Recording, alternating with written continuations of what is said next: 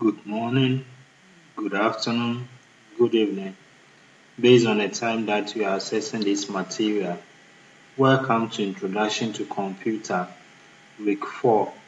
This is our final week for our 1 month Introduction to Computer course. If you are accessing this material on YouTube, you can visit coolchat.com to see the content.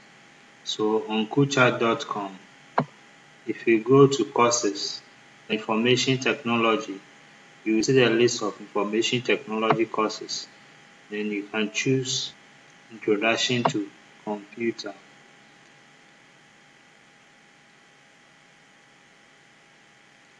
So I've already introduced myself in the previous weeks, but my Godwin has shown if this is your first time of accessing this material. So if you want to contact me, you have to log in. Then once you log in, there is a chat button here. So you click on chat with an instructor, then the chat box will open. Then you can send me a chat message. I can also reply you as well.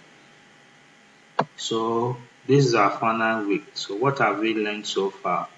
So in week 1, we learned about how we can boot the computer, how we can shut it down, how we can restart it, how we can connect, put the computer to sleep. And now we can connect to storage devices. We talk about storage devices, the output devices. We talk about desktop, how you can change the background color and background color of desktop computer. Then week 2, we talk about file management, how you can create a folder, how you can delete a folder, how you can copy a folder to a different location, how you can cut a folder, how you can copy a file to a folder, and how you can cut a file to a folder, and how you can open a file, for example, playing music or video, or opening your other file. And we also talk about how you can rename a file, and how you can delete a file, and how you can restore a deleted file. Then how you can empty recycle bin, and how you can transfer folder file from either external drive like your flash drive or pen drive or CD or any kind of external storage device. So we've done all that.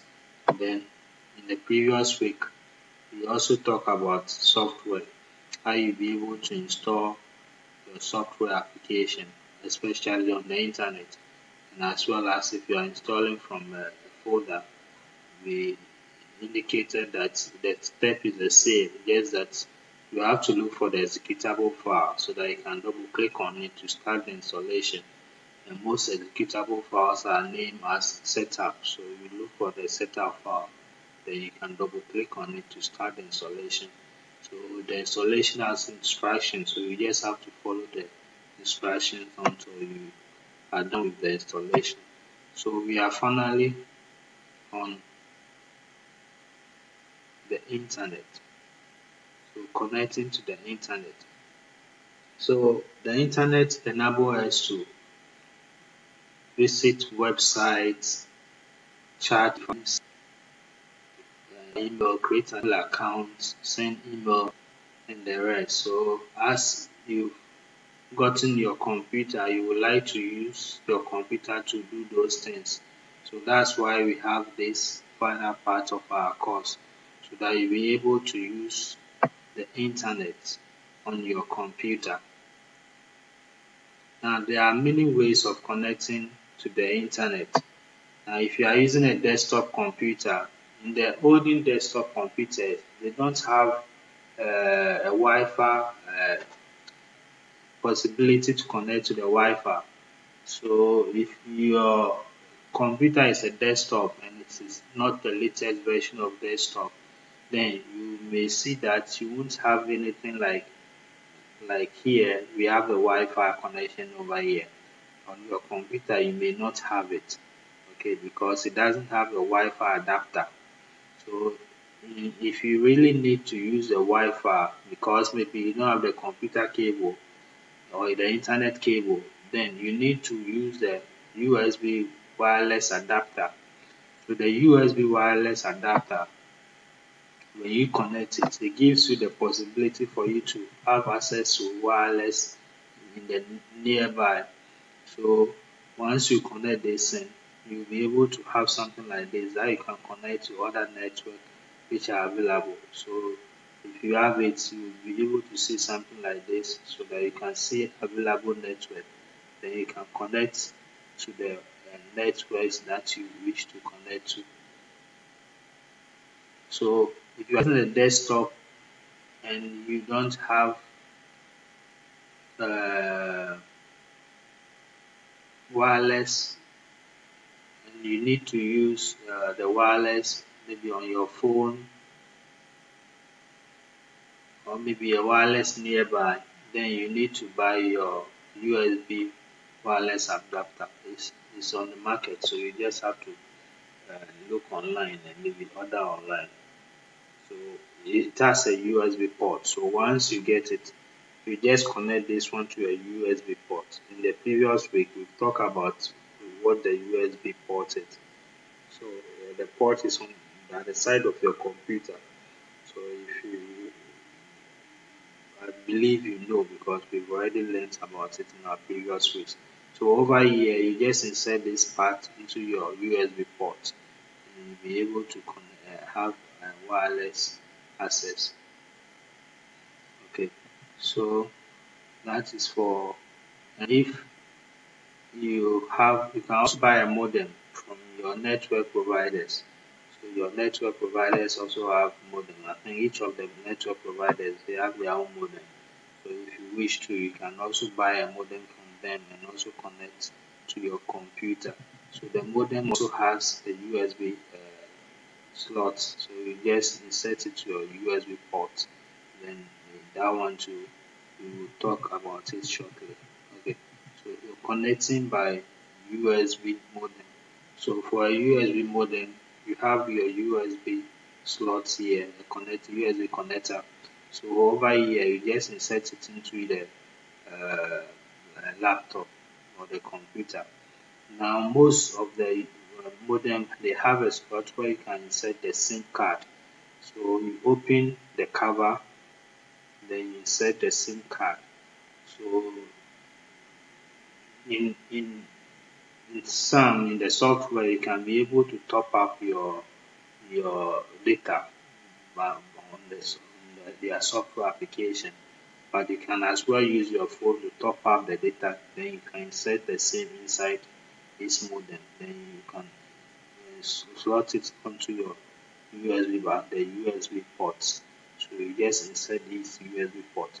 And once you insert it, it will automatically, Windows will detect that device, and it will automatically start the installation for the application. So it will install the appropriate software that you need to use your modem. So if you are using MTN, the application for the MTN modem will be installed for you. If you are using Vodafone, the same. So once you insert, the Windows operating system will automatically detect it.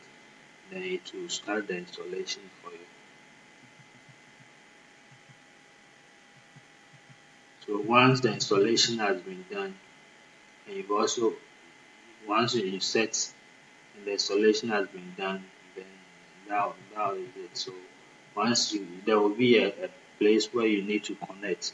So you click on connect, and it will connect you to the internet. So far as you have data or credits on your modem.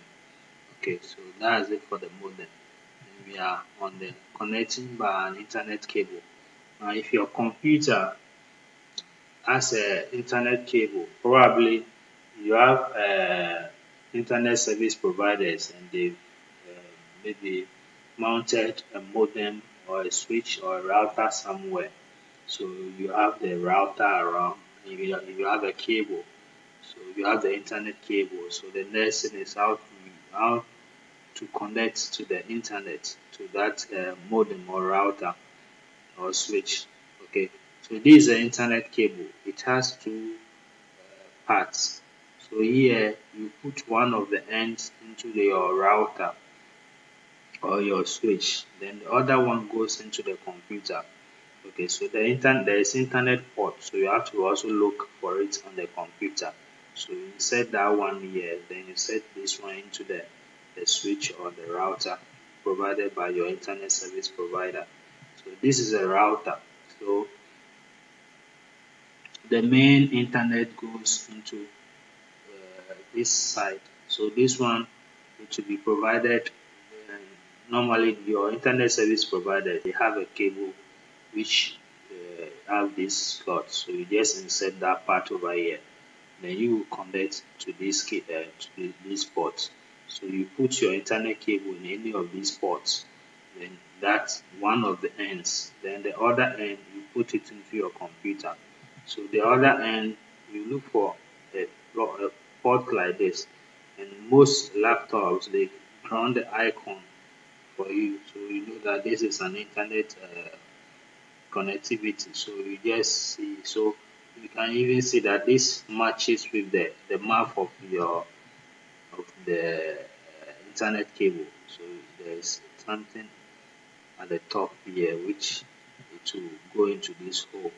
Okay, so once you connect both to the router and to the internet ports, the link this one will start to blink. The LED in the internet cable will start to blink, indicating that it has been able to connect to the internet. Once it has been connected to the internet, you see that the internet connectivity icon will show. So you have something like this. Okay, now if you are connected to your router but you don't have internet access, then you will see this yellow. You will see this yellow. If you are connected to the so even if you are connected to the router and you don't have internet access, you see this yellow icon over there indicating that you don't have you are not connected to the internet, no internet connection. Okay, but if you are connected to the internet by the cable, you see the icon like this. Then connecting by wireless. So connecting by wireless, maybe you want to use your phone to provide a wireless access to your computer, or probably your modem provided by the internet service provider also have a Wi-Fi on it, so you also want to access it. Okay, but so with that one, if they have the Wi-Fi, then they've already configured it for you, so they will give you a password to the router. So that one you just see available. So before the connection, if you are not connected to the Wi-Fi, it will tell you that there are Wi-Fi is available in the neighborhood. So that one, if there is no, I want to disconnect my Wi-Fi so you can see how it looks like when there is no, when I have not connected yet. So if I haven't connected yet, okay. So if I haven't connected yet, this icon will not be there. So there will be Wi-Fi, but there will be a star at it. Okay, so you can see something like a star indicating that you can connect. Okay, there is a Wi-Fi. In the situation where there is no Wi-Fi, this one there will be red alert, which means that you cannot connect. But if there is Wi-Fi, it will tell you that you can connect to it. So you just click on it, click on this fire icon. So once you click on it, the available Wi-Fi will show. Then you just connect your device to it. Okay, so you can connect my device to it. So if you want it to automatically connect to, you can also take this side. So however you want it, you can just connect to it. So it remains my password, but if that the first time I'm connecting, it will ask me of a password. So you should know the password of your router. And please connect to a Wi-Fi which is open. It could be it could be at risk because an open Wi-Fi, it means your privacy is exposed because someone may just open it so that people can connect, then they can be dropping their conversations or their package that they transfer on the internet. Okay, so we continue with the hotspot. So now if you want to use your phone to provide a Wi-Fi, then you need to connect to your hotspot. So you need to activate your hotspot on your phone. And this is a way to do that. So if you have any mobile device, whether iOS, whether iPhone or Samsung or Huawei or any other, they have the same features. Okay, so you just go to settings. So on your phone, you locate this icon, this settings icon. So you just click on settings. So once you click on settings, you click on more. So most often the tailoring and portable hotspot is located on the more. But if yours is located right on your setting, you just click on it. But most often it is on the, you need to click on the more before this option shows up. So if that's the case, you click on more, then you click on the tethering and portable hotspot. So once you click on it, we need a portable Wi-Fi hotspot. So you also click on that one. So by default, it's switch off. So if you need it, then you need to turn it on. So you just just click on the switch icon to turn it on. So the name of your hotspot is shown at the left side of the switch button. So based on normally by default, it will use your phone name. So you can change it to the name that you also want. Okay, so that's the name you connect to your computer. So if you are looking for the name of your Wi-Fi on your computer, you have to look at the hotspot name. So when you click, so for example, in this example on my phone, that's the name of my hotspot. So Ucha tablet. So the name that you have on your hotspot is what shows over here. And someone else also hotspot is lost iPhone. So however you name your hotspot is what shows over there. Okay, so this is the image to show that. So you click on the more. After more, you click on 13 portable hotspot. So you click over here. So when you click over there, we have the portable hotspot. So you also click over here.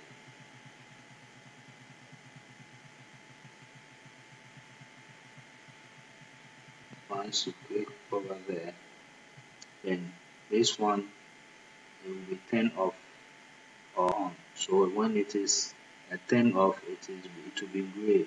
But if you turn it on, it becomes green. So you just click on this part to turn it on or off. Then this is the name of the Wi-Fi. Okay, so this is the name of the Wi-Fi, Huawei P8 Lite. Okay, so that's the name of the Wi-Fi. So now if you want to change your Wi-Fi name and password, then you click on configure Wi-Fi hotspot. So when you click here, the next page shows the name you can change. So you can configure it here. So here you just enter your desired name that you want to name your Wi-Fi. So you just change the name over here. Then you enter a password over here. So the password that you want, you also enter it here. And they say password must be at least 8 characters. So your password should be 8 characters or more. Now, if you want to limit how many people can connect to your Wi-Fi, then you can also set it here. This can also be for security reasons, so that if you limit to one, you are the only one. If second person even have access to the password, you will not be able to connect because the limit is to go beyond the limit. Okay, so if you want to, you can set the maximum connection allow over also here. Once you finish, you just click on save. So once you save, then your Wi-Fi will be available. But remember that you need to also turn on your data. If you are connected to the Wi-Fi but your data is off, you will not have any internet access. So once you put on your hotspot, your data should also be on before you be able to connect to the internet. Okay. So like I've explained, if there is no Wi-Fi available in the area, this place will be red. But if there is Wi-Fi, this place will change. You can see some star over here. It means that you can connect. So once you click over there, the list of Wi-Fi available in the area will show. So you click any one of them, and it will ask you password. Then you enter password.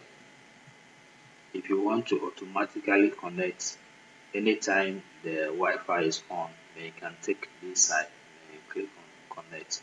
So once you click, if that's the first time, it will ask you of your password. So, but if that's not the first time, then it will be connecting automatically. Okay. So sometimes you may share your hotspot with a friend or someone who just needed that help, and you decided to share your hotspot with the person. Now, once the person finishes using your hotspot, you need to forget your hotspot so that the password which is saved on the computer or on the phone or any way you share it, it will be removed from the person's device so that anytime your Wi-Fi is available and the person is in the neighborhood, the person won't be able to connect anymore. But if you don't do that, anytime the person is in the neighborhood, it will automatically connect to your Wi-Fi network. So it's advisable that if you don't want the person to be always connecting to your Wi-Fi, once the person finishes using your hotspot, just forget the wireless network so that it will remove or delete all the network wireless profile from the person's phone or computer. Now, how do you do that on the computer?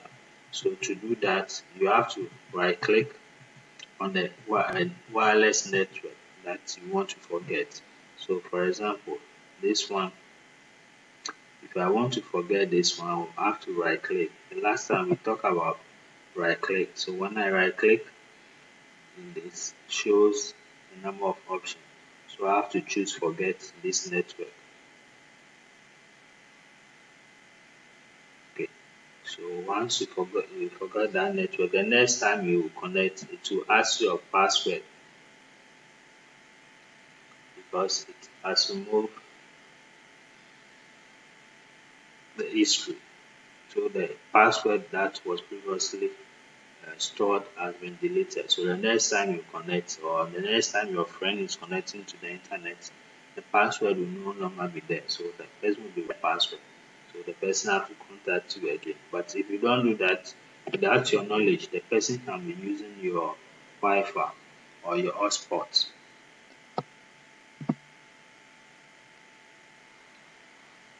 So anytime you share your hotspot with a friend, please remember to forget that network. You forget the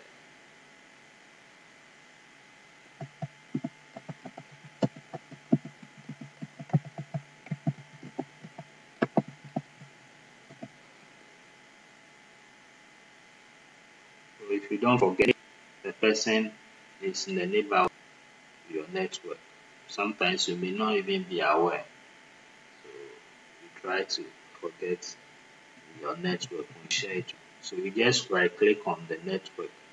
So once you right click on it, it gives you forget option. So you just click on forget, then the network, wireless network will be deleted from the person's device. Okay. So now we are accessing the internet. If you want to use the internet to browse, now how will you do that? Now we use browsers to connect to the internet. Probably you may be aware of certain browsers because when we're doing the installations, we use at least either Internet Explorer or Microsoft Edge. We talk about it when we're installing the Google Chrome. We use any of these two. Okay, so these are the most popular browsers. So we have the Google Chrome, we have the Mozilla Firefox, then we have the Opera, then we have the Internet Explorer, then we have the Microsoft Edge, then we have the Safari for Mac computers. So those who use Mac computers, their browsers is called Safari. So that's what is being used. Okay. So in week 3 about the software installation, we install Google Chrome. So you can either use Google Chrome or you can use Microsoft Edge or Internet Explorer. So if you're able to install the Google Chrome, it means you have at least 3 browsers because Internet Explorer and Microsoft Edge they came with the machine. So if you install Google Chrome, it means now you have 3 browsers. So if you wish to install any of these as well, you can also install them as well. But I think with Google Chrome and Microsoft Edge is enough for you. So to visit a website, you need to use the address bar. So you need to enter the website name in the address bar. Okay, so website name normally we call them domain name. So their names have either .com, .org, .net, and so on. Sometimes so it may be the country abbreviation. So it can be .gh for Ghana, .fi for Finland, .us for US, .eu for the European Union. So all those things are what we call the domain name, which is the website name that you enter. Okay. Now the first page that you visit when you visit a website is called home page. So if you visit coolchat.com, for example, if you visit coolchat.com, so the page you see will make /. The first page is what we call the home page. So if say it's saying home page, home page, home page, when you go to the home page, that's what meant. First page you will see. The first is what is being referred to as the home page when you visit a website. Okay. So the domain name, you just enter it in address bar. So this side is called address bar. So you just enter the domain name inside. So if you want to go to facebook.com, this is where you facebook.com. If you want to go to twitter.com, this is where you type in your twitter.com. Okay. And we continue. Now, when you are browsing on the internet, when you hover is when you move the mouse around a text or an image. When you hover and it changes to the hand, it means it's a link. So you can click on that link.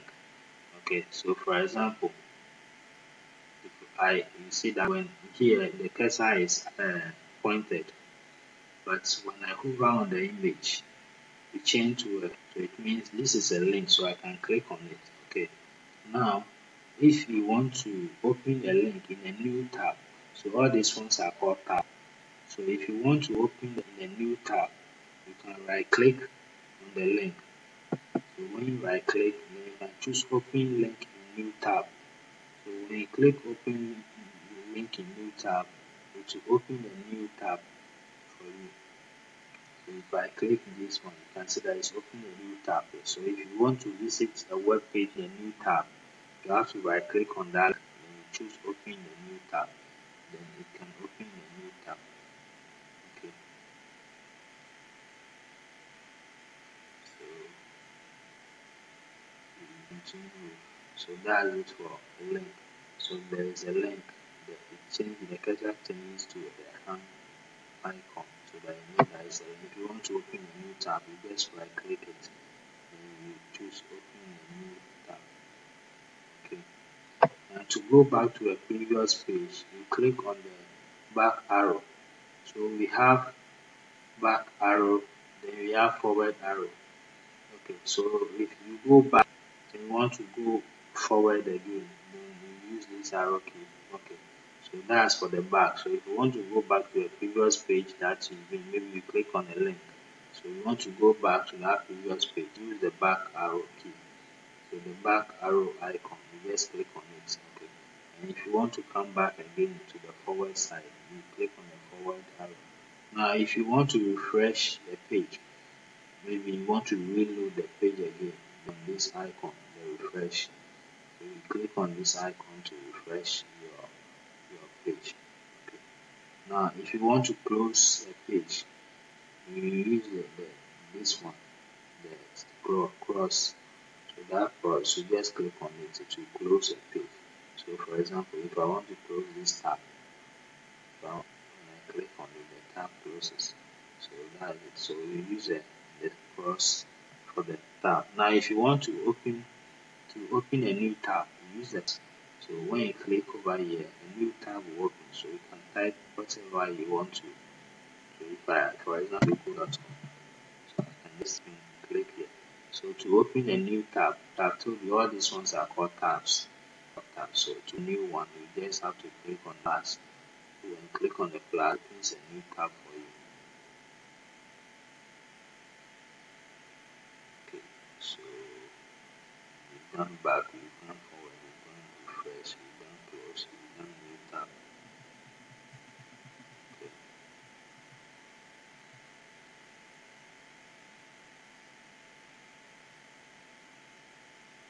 Now to open a new window, maybe you are using a browser and you want to open a new window.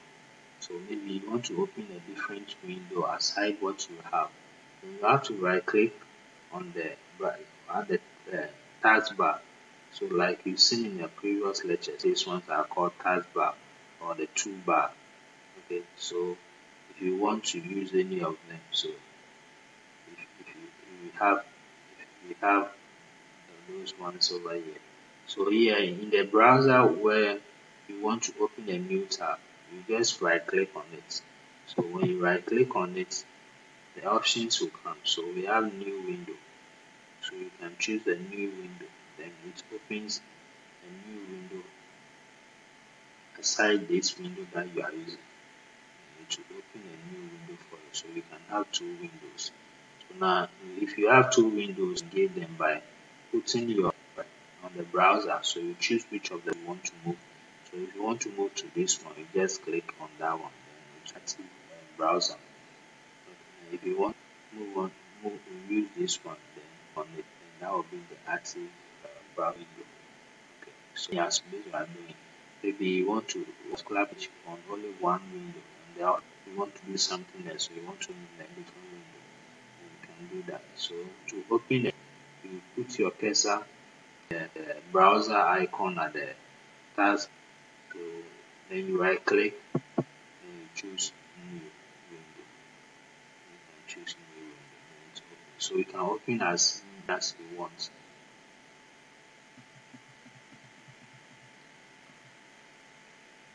Now to get additional features of browser, okay. So the more icon varies from browser to for this Microsoft Edge. So the more is horizontal. For Chrome, it is a vertical 3, and for Mozilla, it's 3 lines. Okay, and for Opera, it's more. So all browsers, if you want additional features, you need to click on the more icon. So for example, this one, if you click on the more icon, now if you want to see your downloads, If you want to see things that you downloaded, you click on here. If you want to see websites that you visited, you can click over here. If you want to print something, you can click over here. If you want to have setting, you can also click here. So in the settings, you can do some configuration. So maybe you want to change the path where download should go, then you can also do that in the setting. Okay, so in the browser you are using, you can check the settings available. Then you can. So here in the Mozilla, in the Microsoft Edge, we have like printers where you can manage your printers. Then we have where you can manage your downloads. So by default, this is the location where anything I download on the internet, this is the folder it will be saved to. So if I want to change the folder, you just click on over here. So you can just click over there to change the folder to the folder where you want. So if you change it, then any new things will be downloading. They will all be going to that folder. Okay. So if maybe you want to save download things based on the browser names too, then you can create folders for them. Then over here you can change. Okay. Now if you want to set this as a default browser too, you can choose which one will be your default browser. So if you want to set Google Chrome as your default browser, if you go to setting, there will be default browser setting you can choose over here. So once you choose, then that one will also be your default browser. So any link you visit or you open maybe in a document or anything relating to link, it will be using this browser as your default one. Okay, so those are the setting features. So each browser have their own setting features. So you can just click on the more icon, then you can see what additional features the browsers have. Then you can just try them out. Now to minimize the browser, we use the minimize icon. So why do we minimize? Like we learned in the previous week, to minimize the software, it makes the software or window disappear on the desktop, even though it is still running. So it will just disappear. So like this one, if I minimize this one, you see that it has disappeared on my computer. But that doesn't mean that it is off. So anytime I want it, I can get them at the taskbar. So I can get it back at the taskbar by hovering on the icon at the taskbar. So now once I hover on the Mozilla, it's showing me the two windows, so I can choose which of them I want to. So once you click, then it will minimize. So that's minimize. Then to maximize the browser, to maximize normally is for resizing your browser. So if you click here, it will resize to smaller. Then when you click again, it will resize to the full screen. So the maximum, when you click, the window changes, so you can adjust it to the way you want, or you can make it full screen again. Now printing the web, you've seen this already, but we can talk about. So to print a web page, you can use the short key Control P. So if you press Control P, the dialog for printing will show. So you can, if you have a printer connected, then you can choose the printer name here. So here this side will be your printer name. So you choose your printer name over here. But if you don't have any printer connected, you can change this side to save as PDF. So you can save as PDF so that you can copy it to your external drive. You can take it to the cafe or a printer nearby. So here you can use save as PDF. So if you use save as PDF, it will save your file what you are supposed to print as PDF. Then you can Just save it on your computer.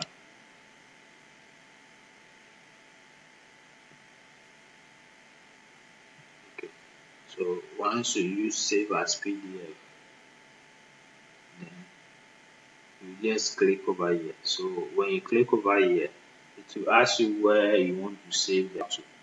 So you just choose where you want to save your file.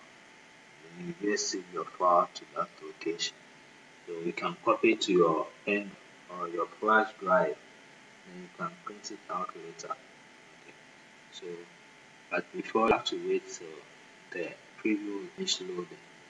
So once it's finished, then you can save as. Save as. So in the save as, you can choose the location where you want to save your page.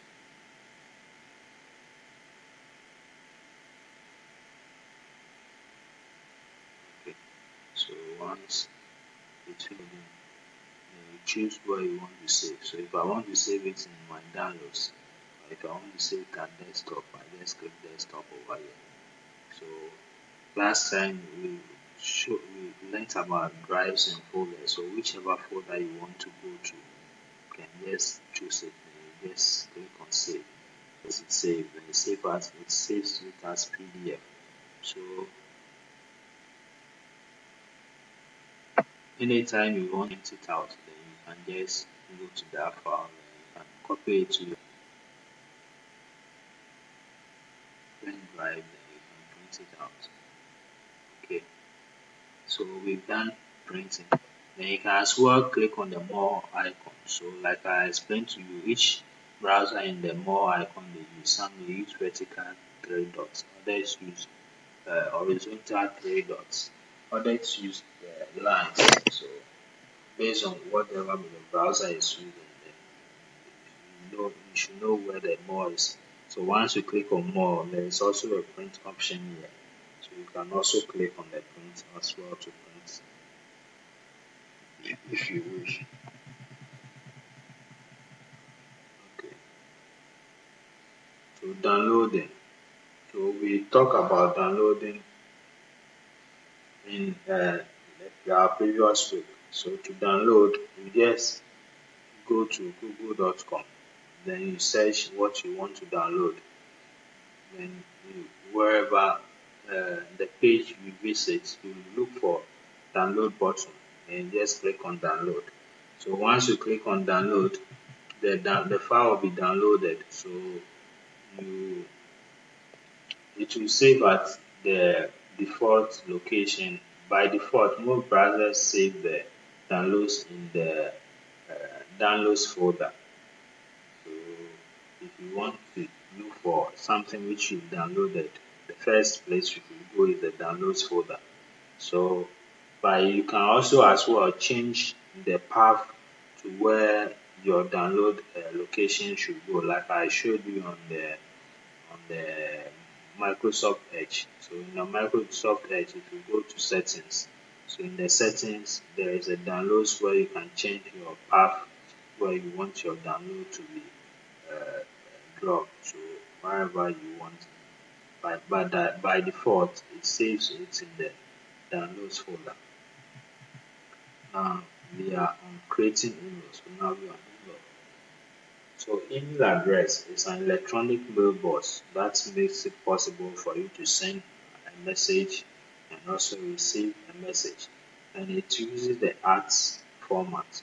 So any email address, if somebody asks you what is your email address, then the person will be expecting that you mention something at something, maybe at gmail.com, at yahoo.com, at coolchat.com, at coolchatmedia.com, and so on, at hotmail.com, at outlook.com. Okay, so in the email, we normally use this @ symbol.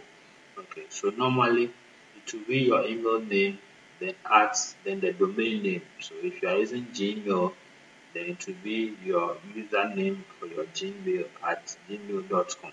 If you are using Yahoo, then it's going to be at yahoo.com. If you are using Outlook, then it's going to be at outlook.com. Or it can also be hotmail.com. and so on. So these are examples of email address. So we have Joseph at domainname.com. We have Ajete at j1990 at example.com. We have Kofi at yahoo.com. We have Avina95 at gmail.com. So all this one makes it valid emails. The at and the domain names. So this one makes it a valid email address. The number of popular email service providers, but the most popular one is the Gmail. Then we have the Yahoo. Then we have the Microsoft Outlook. Then we have the Node, which we can find at node.com. We have the Gmails, which you can find at gmail.com. We have the iCloud Mail also, which you can find at iCloud.com. Then we have the Yandex Mail. You can find it over here. But in this week, example, you will be creating a Gmail account because that's what most people use. That's the most popular email account. So you can also as well create it in your Gmail. So to create a Gmail account, you just visit google.com or gmail.com. So if you are in Google, it gives you all options of their services. But if you go straight to Gmail, then that's their email service, their mail service. So you can directly have access to the email parts of their services. Now, businesses can also purchase email services from these email service providers. But if you have a business and you have your own website, which you have your own domain name, most of the hosting service providers, they also have an email service embedded in their services. So you can have your email at your domain name. So for example, kuchat.com, we also have our own domain names like info@kuchat.com or info@kuchatmedia.com. So whatever your company website might be, then they will also for sure have an email address which connects to their domain name as well. So creating of an email address. So we will be using you will be creating Gmail accounts, but the creating of an email address is similar to all of them. So most of them have the same information: your first name, your last name, the username for your email, then your password, which might be at least a minimum of 8 characters, and so on. So most of them, they are almost the same. Okay, so to create an account, you can visit gmail.com. So you can visit our gmail.com. So when you visit your gmail.com, there is a login and create account. So if this is time for you to create an account, click on the create account button. But if you already have an account, you just enter your email address or your phone, then you can log in. So whichever one. But now we are creating it. This is the first time. This is our first time. So we are creating an email address. So we need to click on create account. So we click on create account. So it says create for myself, create for my business. So this is for myself. So I click on create for myself. So if you want that for your business too, then you choose create for my business. Okay. So then you can enter your first name. So your first name is the name you are given. That's the first name your parent gave to you. So my first name is Godwin. Your last name is your surname. So my last name or my surname is Ashon. Okay. Now the username. The username is a unique name that identifies you with your email service providers. So we are now at gmail.com. So it's a name that I have to use that no one else has used. And the username should contain letters and numbers and periods. So we can have letters A, B, C, D, up to Z, and 1, 2, 3, 4, 5, 6, 7, 8, 9, and so on, and the full stop. So these are the only 3 characters you can have. So you can't have underscore, you can't have a space. So all those characters, so these are the only 3 characters. So you think of something that's you that that you can use for your username. Okay, so most often people use their first name and the last name. They combine the two to form their email address. Others to short some parts of their names and join them then to make the email address. Then so based on some also add some figures to the if it has already been taken, then so if I join my the first 3 of my names, so I'll have something like this. Okay, so now if I check in, it has been taken. If it's available, say it has been taken. Okay, so this user name is taken already, so someone is using other@gmail.com, so I can't use it. So in that case, I need to add something to it. Okay, so if I choose to add ONG to it, let me check if it's still available. It has also been taken. Okay, so what can I do? Okay, so I'll make it maybe the year. So we are in 2020. So maybe let me add 20 to it. Okay, it's taken. So let me add another 20 to it. So God, that's 2020. It's also taken. Okay, so maybe I add the month we are in October. So okay, it seems like this is available. Okay, this didn't complain. So this is available. So you try them, but make sure it should be a name that is easy for you to remember. And also, when you mention it to people, it should not be too difficult for them to remember, so they shouldn't be easy to forget. Especially if you give to your close friends, if it's something difficult for them to remember, if they don't write it down, it will be difficult for them to remember your email address. So you try to use a name that is also easy to remember, but it has not been used by anyone else. Okay. Then you choose a password. So the password must be at least 8 characters or more. So you can choose a password which is 8 characters or more. So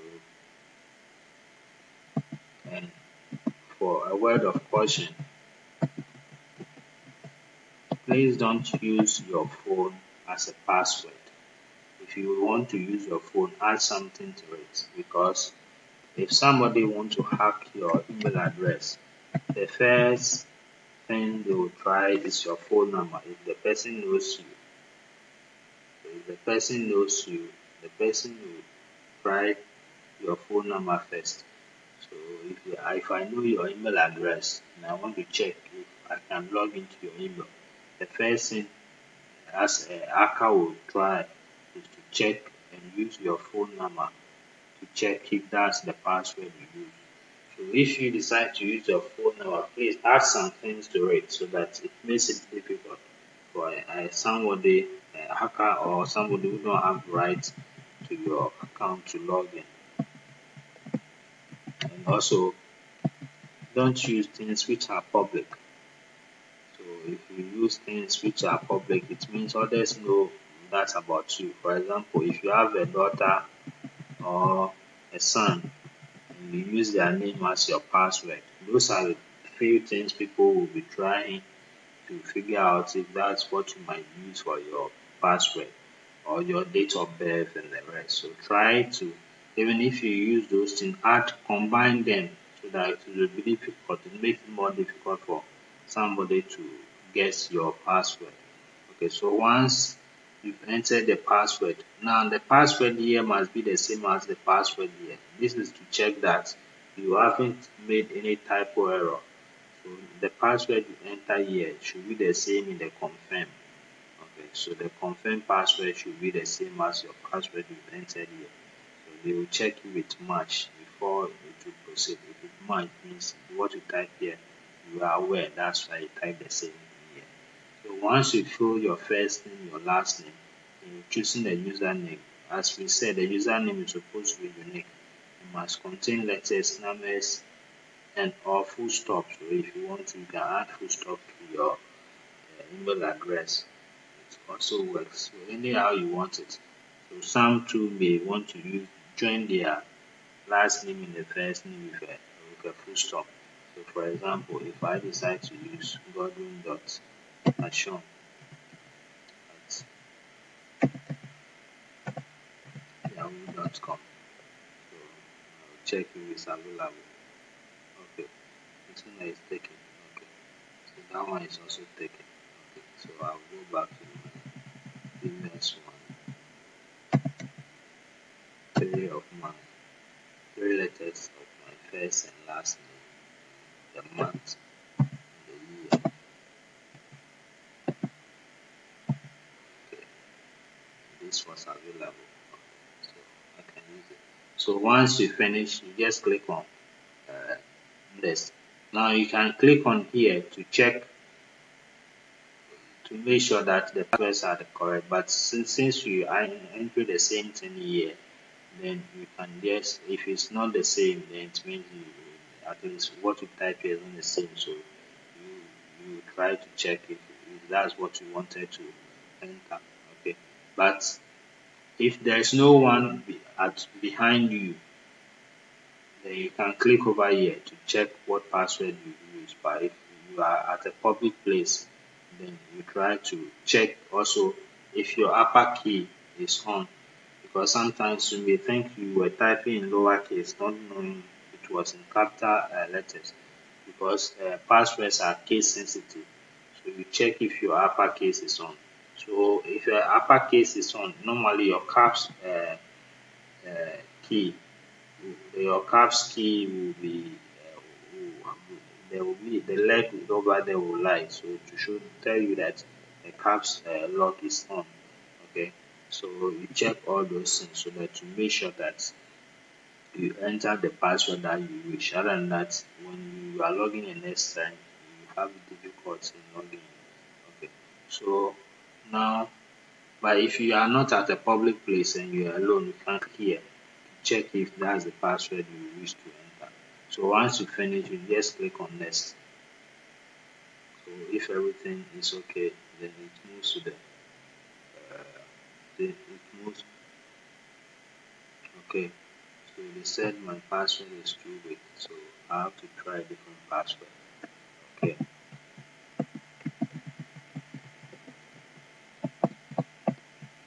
Okay. Let's see if they're okay with my new password.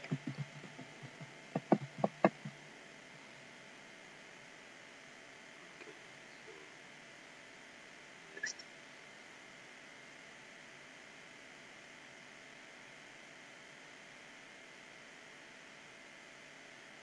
Okay. So these two sessions is for you to be able to recover your email address. So sometimes you may forget your password. So you need to either enter a phone number or an email address. Remember, this part is very, very crucial. If you already have an email address, you can enter the email address here. It's not necessary that it should be a Gmail account. It could be any email address. Now, they normally use this one so that they can send you a verification code in that email address, which you can use to change the password. Okay, and if you are using the phone too, they can send you an SMS of the verification code, which you can use to change your password. So this two is for resetting your password if you've forgotten your password. So They are very, very important. So you just have to choose one of them. Okay, so if you decide to choose a phone, then I will choose an email address. You can enter a phone here if you wish. You say both of them are optional, but it's for you to be able to your recover your messages. So to just enter something that you can enter your phone number. Most often when you enter your phone number, it they verify your phone. They verify your phone to check if it's really a valid phone number or not. So you make sure you enter a valid phone number. So if I enter something like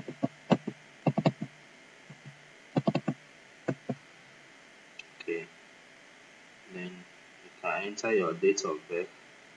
So the date of birth, your year, your day, the month, and the year, then your gender, whether you are male or female. Then you choose that one also here.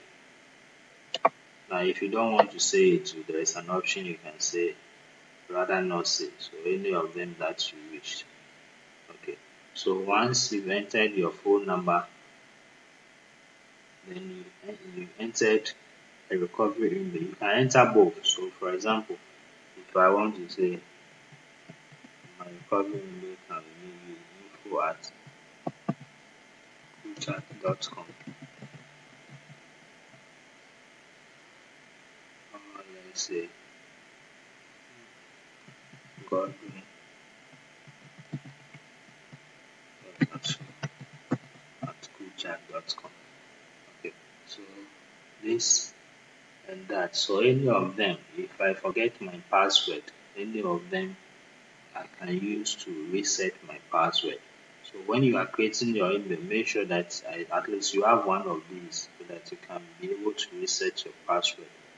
And many a time people are not able to log into their email when they have important information because they forget to set any one of these. So remember to set at least one of them so that you can reset your password in case you forget. Then once you are done, you just click on next.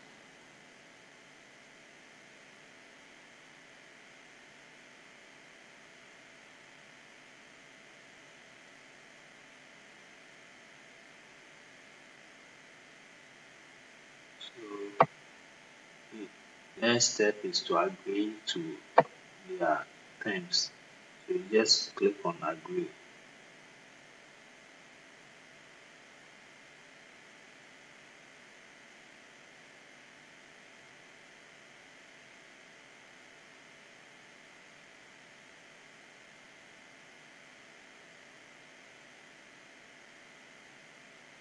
So it seems like we've created our email.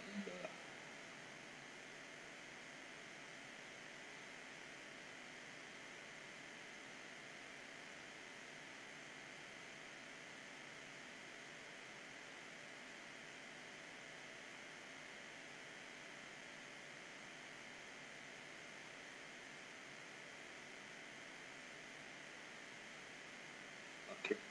So that's your email. So you can customize your email and change your profile picture with important email. You can get it from mobile phone. So if you have your you can just connect it and download the Gmail app. Okay. So by default, Gmail gives 1.15 gigabytes of space that you can use email account. Okay. Now next is sending an email. So I think the next one. Now we've created our email. All that I was explaining. So I've explained the username, I've explained the last name, I've explained the password, the security question, confirm, I've explain your full, you copy, you have explained date of birth, gender, and you agree to give your terms. Then sending email. So we are now on sending email. So to send an email, you click on the compose button. Once it goes to the spaces where you can enter your email details. So we have the two. So the two is the email address where you want to send the email to. So if you have maybe these emails. Now if you are sending the email to multiple recipients, you can separate them by comments. So if you have more than two people you want to send the email to, so each of the emails you separate them by comment. So all the emails will go to them separately. So this person, for example, if you have this as your two, the email will go to this person at the same time this person at the same time that person. So they will go to them separately. Now the CC, which is an abbreviation for carbon copy. So what is it used for? So for the CC, when you send the email, you copy the email to other people. So all those emails that you copy, it will show that they were copied in the email. So their email address will be there, showing that they were copied. Okay. So maybe you want to send an email to a particular person and you want your boss or another person to get a copy of it. And the one you are sending the email to, you also want him to know that you send a copy to those recipients. So thus you want them to be aware, both sides, both to the one you are sending to and also for the one you are copying, so that they will know that you send the email. We use a copy option. So when you click on copy, you can enter the email you want to copy your email to. So down to we can separate them by comments for multiple recipients. So if you are copying from more than, you just separate them by comments or semicolon. So either a semicolon or comma. So either a comma or a semicolon. So each of the email you just separate them by any of these. They will all work. Now the BBC. So BBC, this is also copied, but here the copy is different. So it says blind carbon copy. So blind means that we sent a copy, but we didn't indicate that we sent a copy to the in the email. So others will not see that we sent a copy to the others. Okay. So the difference between if we BBC these people, other people who are receiving the email will not know that we send copies to these people. Okay, so that's the difference between the BBC and the CC. So the CC, all those who receive the email will know that we copied these people. Okay, and for the BBC, it doesn't show that they were copied. So you will not be aware that they were copied. Now, why do you need this part? Then the copy, if you want the people to be aware that you copied the others, then you need to use this part. Because, for example, if your boss asks you to send an email to someone, and in order for your boss to know you send the email, you can send the email to the person and copy your boss. So the person will also know that your boss got a copy of your email as well. Your boss will also be aware that you send the email because you get a copy of the email. So there to just enter. So like for example, if I'm sending to info@coolchat.com,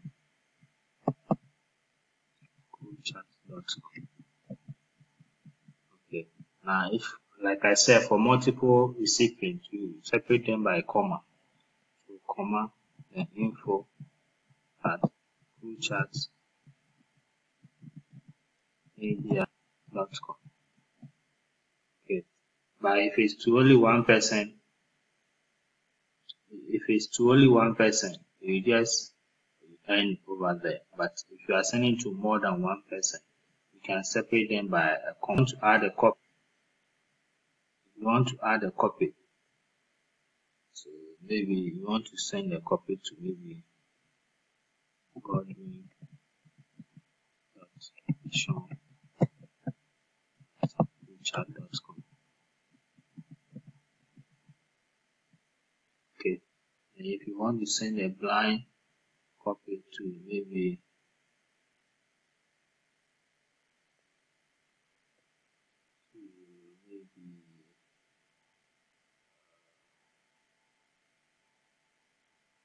to another person, maybe Godwin.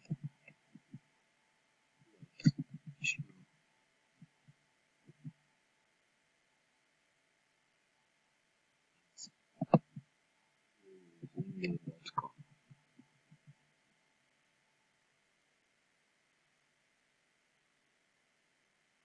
So whoever you want to send a copy to, you just in the subject here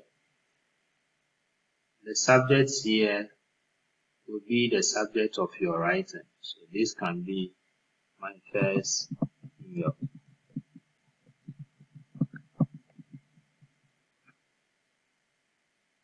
Okay, so you can write greeting. So you can just write your first email.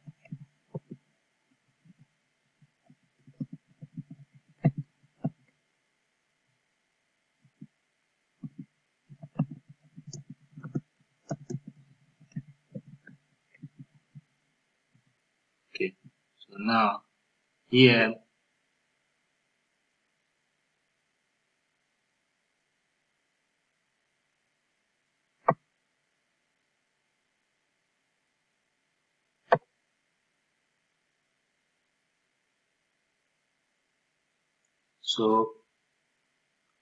over here, if you want to attach a file, you click here. So when you click on it,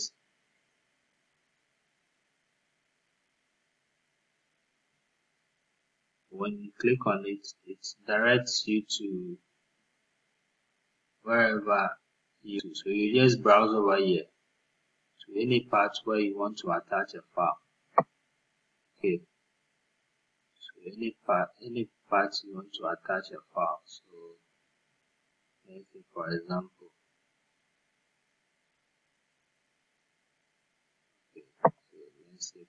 I want to attach it file, I just click on it. Then you watch the attachment. Until it gets to it's complete. When you complete, it gets to the end. Now, if you want to change your mind and you want to delete, you just click over here. But if you are okay with it, then you can just send the email. So once you are done, you just send your email. So you click on send. So they send to their options. So you check which of the options. This one, if you want to schedule a send, so you want to give a particular time when the email should be sent, you can click over here. So with this one, you can choose when the email should be sent. So you can select a date and time. So you can choose any of them. But if you want to send now, you just click on send. Okay. So once you send, if you decide to change your mind, then you can undo here. If you want to view the message you sent, you can click over here. Now you just go over here. So inbox is the emails that you receive. So all the emails that you've been receiving will be in an inbox. Now if you haven't read the inbox will be read, and the total number of unread messages will be over here. So messages will not read. But once you open the email, so when you click on inbox, the list of emails you have will show over here. So you can click on the ones which have not been read yet will be bold. So you can click on them to read. So when you click on it, it opens the email. So you can read the email. So once you read the email, the alert changes. So you can see that there is no unread message over here. So yes, it is vanished. Okay. So that's a welcome message from Google, from Gmail. So that's a welcome message from Gmail. Okay, so then you can click on it. Okay. Now, if you send an email and the email address does not exist, if the email address does not exist, you get a response. There will be a failed delivery that it will be sent to your inbox, so you know that the message was not delivered. Okay, so in this example, it says it couldn't find this email address. So it couldn't find this email address, so the email was not delivered. Okay, so if you send an email address and the email address doesn't exist, then you get a response that the email was not delivered. So you can ask the person to verify the email address. Maybe the person left something out, or the person has not created the email address yet. So when you contact the person can verify whether the email address he or she gave it to you is correct or not. Now, to check emails that you've sent, you can click on the sent. So here it shows a list of emails that you've sent. Okay, so this was the email I sent. So you can over here. If you want to delete, you can delete over here. If you want to mark as unread, you can do it over here. Now, if you are typing an email and you didn't send and you exit, they will put it in the draft. It will be saved as draft. So all images that you've composed that you didn't send, they will be in draft. So anytime you want, you can just click on them to resend if you wish. Now, sometimes if people send you an email and it's suspicious, Gmail or any other email providers are suspicious of the email address, they will put it in the spam. So if somebody sends you an email and you didn't see it in the inbox, you can go to the spam folder. You can go here and check if probably the email has been sent over there. So when you click, if there are emails in the spam, you see the list of emails there, just like you saw the email in the inbox. Okay. Now, when you delete emails too, they are first of all saved in the trash bin. So they are first of all saved here. After 30 days, if you haven't deleted, then it will be deleted automatically. So that's basically that one. So you should be able to send an email, read an email. So you check your inbox, read an email. So when you see your list of emails, you just click on the one you want to read, and it reads. Now, if an email has an attachment, if you send an email or you receive an email which has an attachment, you just click on the file to view it or to download wherever you want it. Okay, so if you send and to check, for example, if this one, when you click on this download, it will download the file. So if you receive an email with an attachment, when you click here, it will download the file.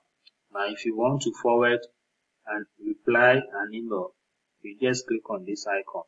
So maybe somebody sends you an email and you want to reply, you just click over here. Now, this one, if you want to forward the email to another person, you can also click over here. If you want to print, you can click over here. If you want to delete, so all the options are over here. So based on what you want to do and the option you want to click. So the more icon gives you more option. So to compose an email, you click compose. Now, if you have an email, many emails, and you want to search, you can search by a keyword.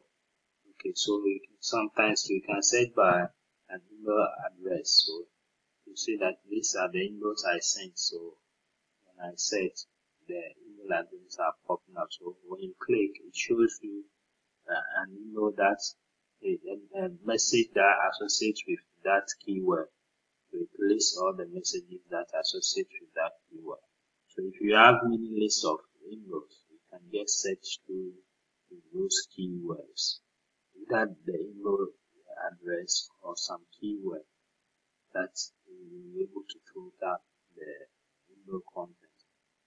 Okay, so basically that is it for email address. If I'm correct, that may be the end of our course. Let me browse through the content and see if there is something I need to talk about in addition to all that I've said. If not, we'll just take a quick revision. Now we do it for the course. Okay, so we thought that we will see the subject, the message box, where we type the message, we talk about attachments. Okay, we talk about zipping the folder. Okay, so when we were doing folders, we didn't talk about zipping the folder, but when you are sending an email, this part is very, very important, because in an email where you are sending an attachment which contains many files, if you do not want to send them one by one, you can zip all of them in one folder. So you can put all the files in one folder, then you zip them.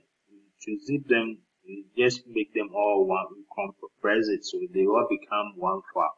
So when the person downloads the file, the person can unzip it. So when the person unzip it, it makes the files exposed so they can be accessed from the folder. Okay, so to zip a folder, the step is just simple.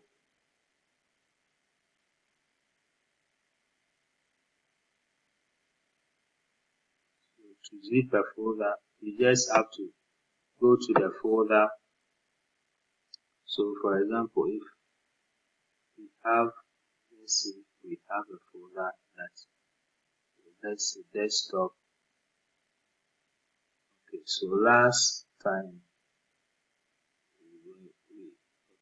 this one we did it last time. Let me check it if I don't have huge file. This one file is big. So let's see. Okay, so maybe I have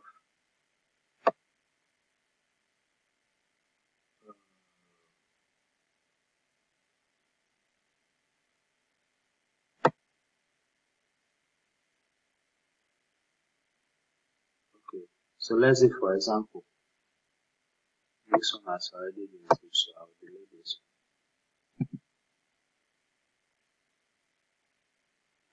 So let's say for example, I want to send this folder. Okay, now if I want to send them one by one, it means I have to open the folder, then I send the file inside, or I open the folder, then I send the file inside. I open the folder, then I send the file inside. But that would be very tedious to do. So to make things easy, I can just zip this one. So to zip the folder, you right click the folder. Last time we talked about right click, the right side of the mouse. So you right click the folder, then you choose send to. So in the send to, you choose a compressed folder. So you choose this option. So this option will zip the your folder. So when you press this, okay, it will send a zip copy of your folder in the same way you have the main folder. So this is a zip folder. So now you can attach this zip folder in your inbox, so you can send it as one. So the one that receives it will also access it. Then the person can also unzip it to see the content. So okay, so in our compose, if we decide to compose an email and send it as an attachment, so that one,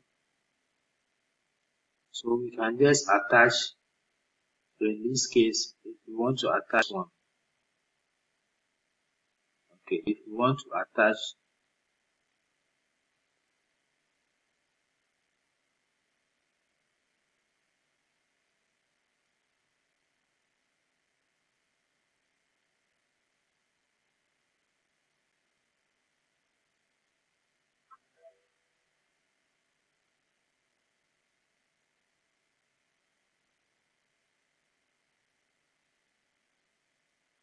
okay, so desktop, we want to attach our zip file. Okay, so here, so now attach our zip file.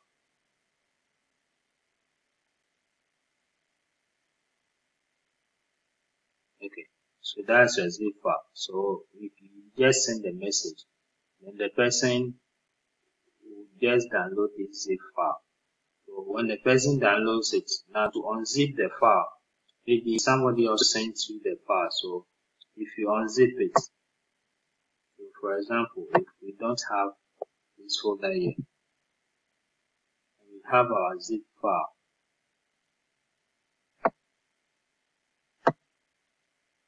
Okay, so if we have our zip file, now how do we unzip it? And to unzip it, you click on the zip file. Now at the top, you see extract. So at the top of your Explorer file explorer, you see extract. So you click on extract. So when you click on extract, there's extract all. So you click on extract all. And extract all, you can choose the folder where you want it to be saved. Okay, so if you want it to be saved in the same place where the zip file is, you just click extract. But if you want to take it to somewhere else, you just click on browse. So in the browse, you choose the folder or the directory or the drive where you want to save your extract file. So once you choose that one where you should go, you just click on extract. When you click on extract, then the zip file will be extracted, then you get your folder back. So you get the actual folder you sent or you received from the email.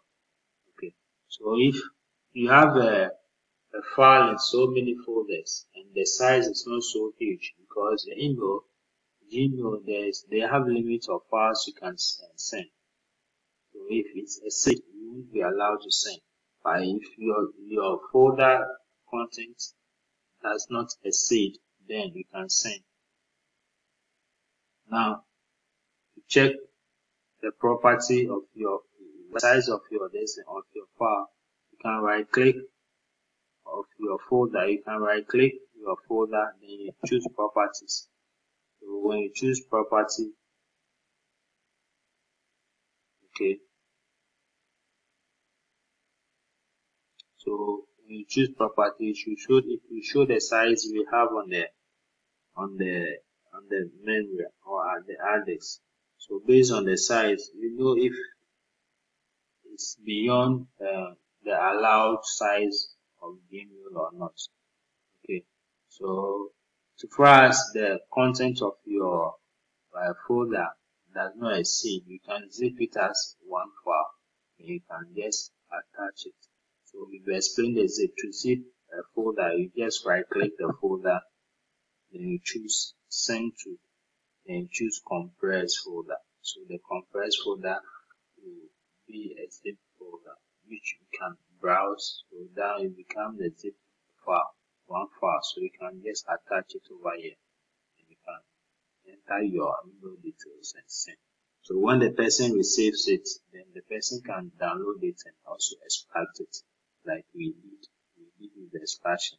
So for the extraction, you just click on the file, then at the top of your File Explorer. So you just click on your zip file. At the top of your File Explorer, there is Extract. You choose Extract All. So in the Extract All, you choose the where you want to save it. So if you want to save it where it is now, you just click on Extract. If you want to save it somewhere else, you click on Browse and you navigate to wherever you want to save it. Okay, so that's it for clipping and unzipping a folder.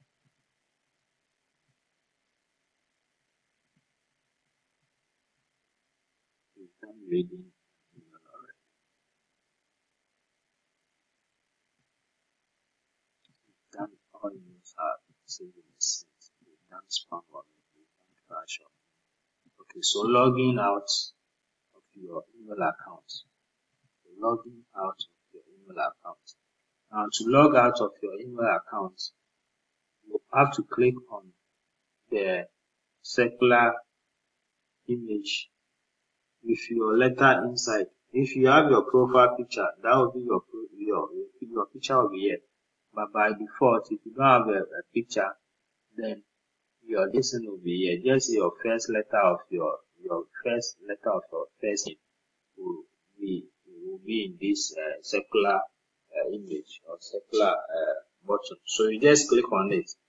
So when you click on it, there is sign out. So there is sign out. So you just click on sign out. So once you sign out, if you want to add another account to, you can click add another account. So you can have so many Gmail accounts. So you just click on add account. But if you want to sign out, you just click on sign out. So that will sign you out of your Gmail. Okay. So now after signing out, resetting your password. So in case you've forgotten your password, so if you've forgotten your password, how do you reset it? So in your Gmail, so on the home page of Gmail, you enter your Gmail account. So you enter your Gmail account.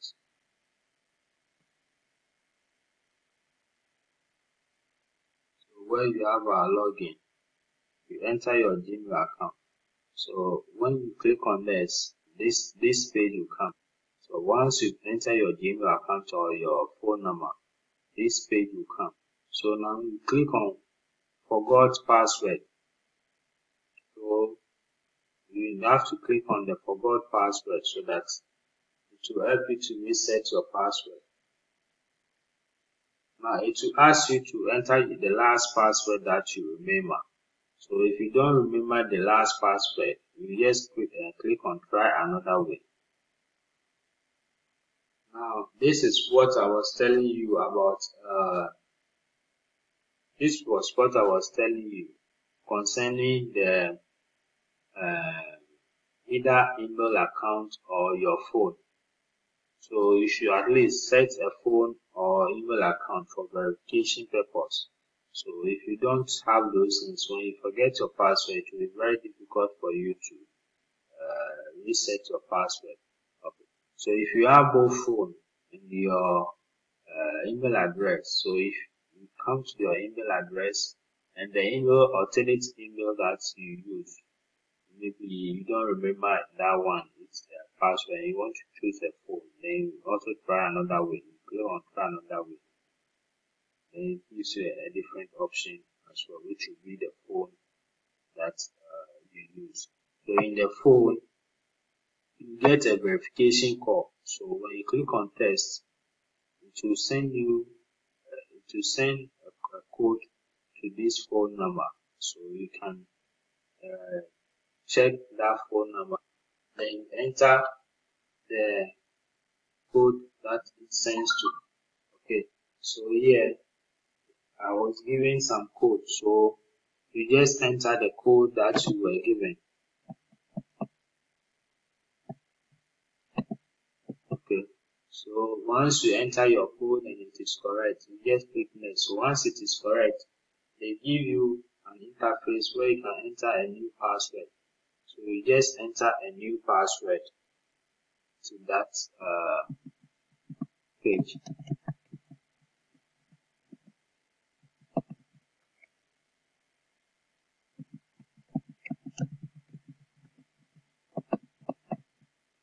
Okay, so once you are done, you just click OK.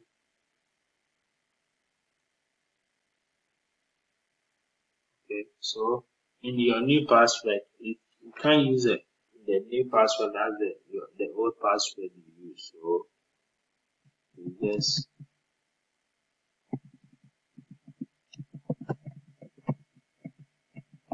just enter new password. So once it's okay, then it will reset it for you. Okay, so it has been set. Okay, so that it has been reset for you. So that's it. So you are creating your account, please remember to add either an email address or phone.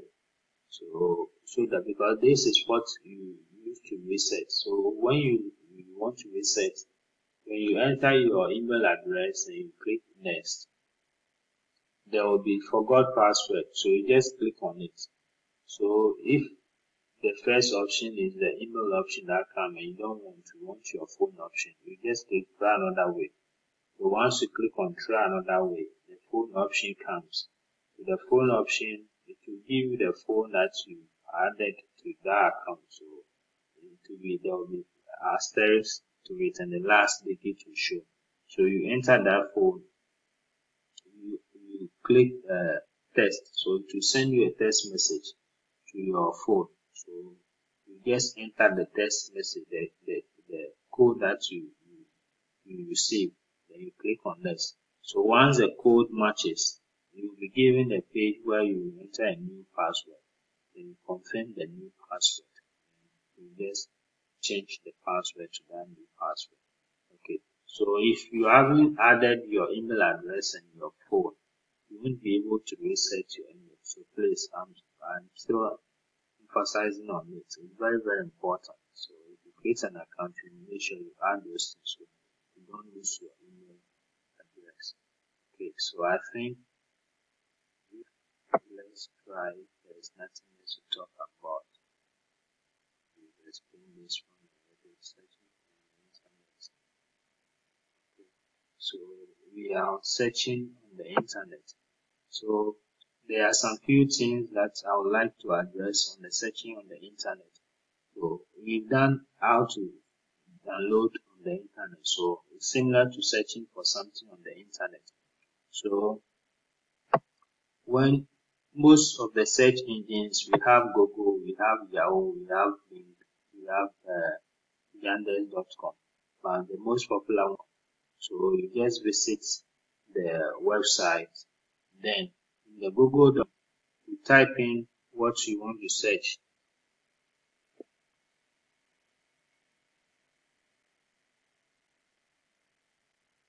So maybe I want to search what is computer.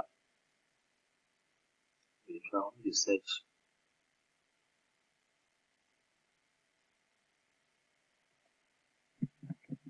what is computer. Okay. Now, when you search and there are lists of search results, now it's advisable not to just click on this. When you click on this page will disappear. So the next time you want to check the other option, you need to go back, come back to this page again. So to avoid that, you can right click on the link and choose open in new tab. So when you click open in new tab opens for you. So the new tab that opens. So the new tab that opens, you can just see your result over there. Then you can read over. So when you read and that's what you want, you can just come to this. So if that's not what you want, you just come to the tab. Then you can come to the other tab.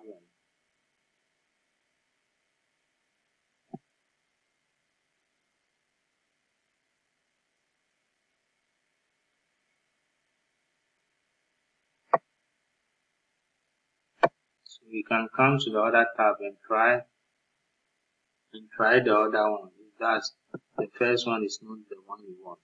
Okay. Now to copy a text, you put cursor at the beginning of your text. Then you drag your mouse. So you click on the left side. Then with other fingers you drag your mouse. So you drag your mouse like this. So if you want to copy downward to, you just be moving the mouse. With the other finger, you just be moving and dragging the mouse. So this is what we call select. Okay, so once you've selected your file, then you can right click it. You can right click it, then you choose copy.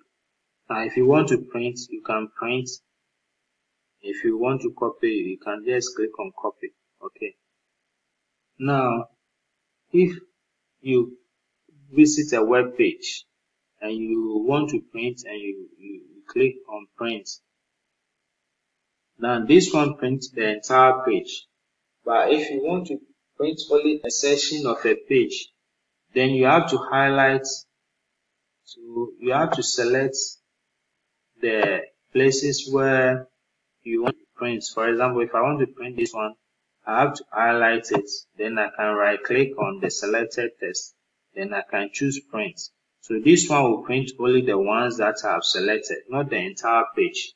Okay, so if you want to print for page, you need to first of all highlight the portion where you want to print. So once you've highlighted it, you can right click it and choose print.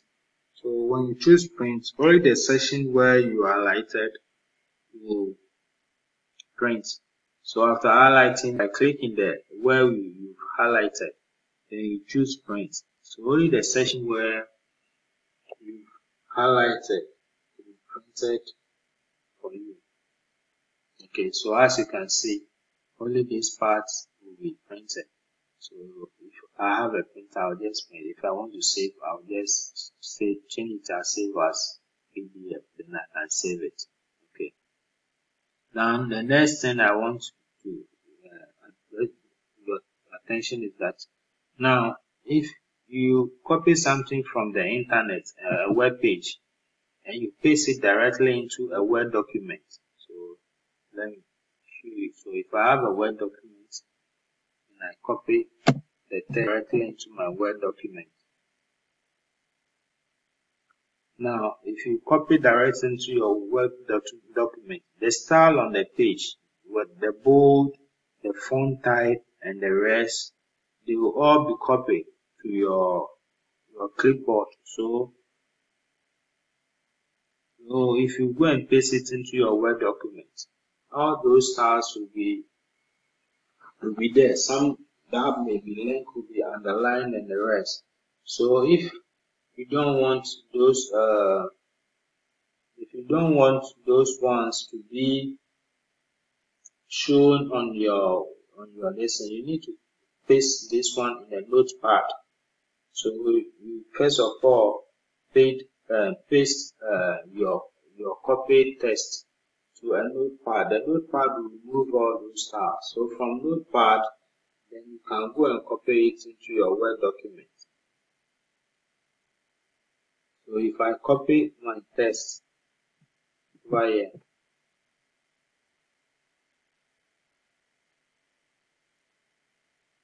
okay.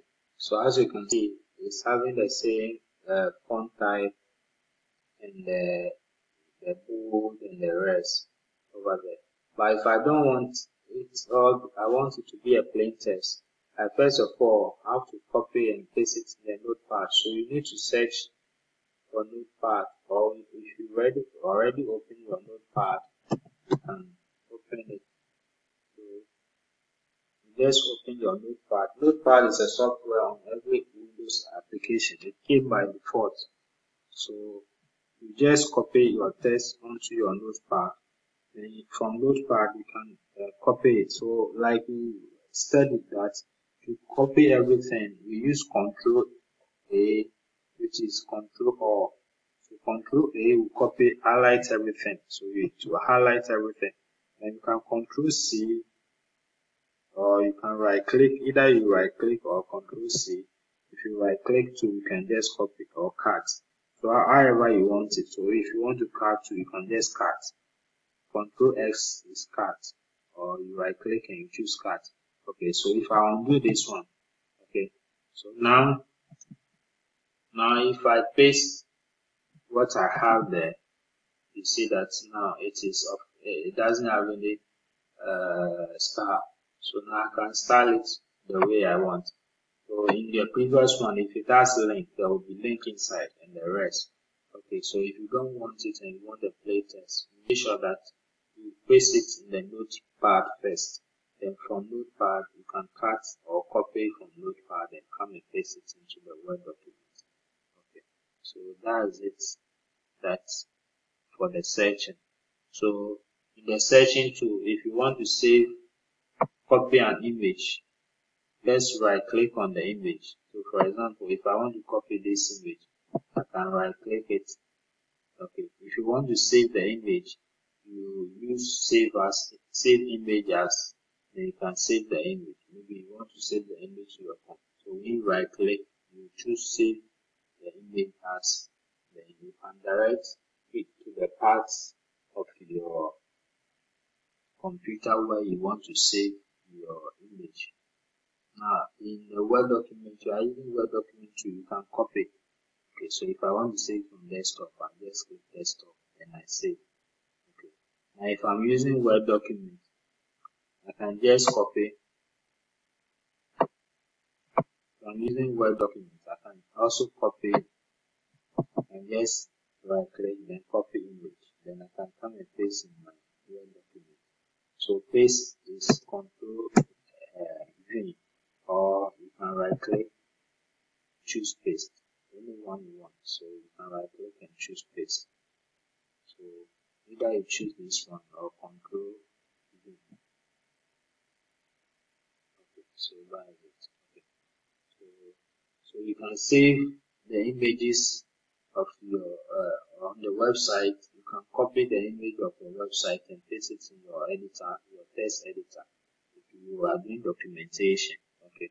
In how to use the Office tool, we learn it in our Office, Microsoft Office tools, where we learn our Word document, which is this application. Then we will also learn PowerPoint. And we also learn how to use the Excel to do some calculations and also produce some charts. So if I hope you've enjoyed the introduction to the computer course. So now if you can use the computer very well, you can open the software application, you can create a folder, you can save things in it, you can open files and the rest. Then you can connect to the internet, you can search, you can download. These are the basic things you should be able to do. You can create an email, you can send an email, you can make attachments when you are sending an email. Okay, so all these things are the basic things you need to know in computer. So that's the idea of the introduction to computer. We talk about copying it. We talk about transferring set text to Word documents. We've done that. And we said if you don't want to have the style of the text you copy, just paste it in Notepad. Then from Notepad, you can copy it to the Word document. You've seen how you can save image from the web page. So you right click and choose save image as. If you want to copy to, you can right click and copy the image as well. Okay, so that's the end of the course. So if you have any issue, you know where to contact me. So you just log in to your chat account. Then on the home page, you will see chat with an instructor. So you can send me a message, then I can also reply you. So then I think that's it for the course. So I believe you enjoy the course. So I'm the same person who will be teaching the Office too. So I hope you will take that course, and I hope to see you in the Office 2 course. Have a lovely day. Bye.